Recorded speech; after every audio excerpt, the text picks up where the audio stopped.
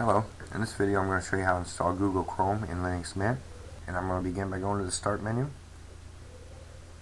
and under Applications I'm going to go to Internet and then to Firefox web browser.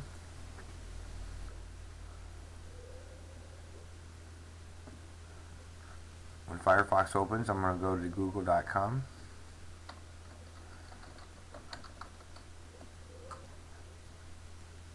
And to the right of the page there's an Install Google Chrome button. I'm going to click on that.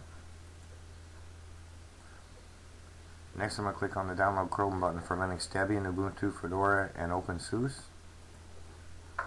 I need to accept the appropriate package, and I'm going to leave the 32-bit package checked, and I'm going to click Accept and Install.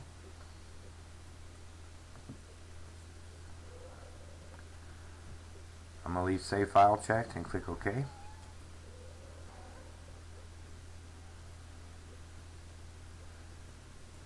When it's finished downloading, I'm going to right click on it and then I'm going to open it.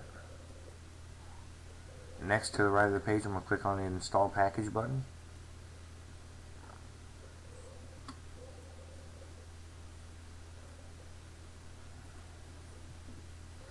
I'm also going to check the box for automatically close after the changes have been successfully applied. And now I'm going to close out of this. And I'm going to go back to the Start menu, and then back to the Internet, and now to Google Chrome. I'm going to click on that. It's asking me if I want to make Google Chrome the default browser. I don't, so I'm going to uncheck that. I'm going to leave this box unchecked also, and I'm going to click on Start Google Chrome. And it first opens up to the sign-in page. It also opens the tab to the Getting Started page. And that's how you install Google Chrome in Linux Mint. Thank you for watching. Have a good day.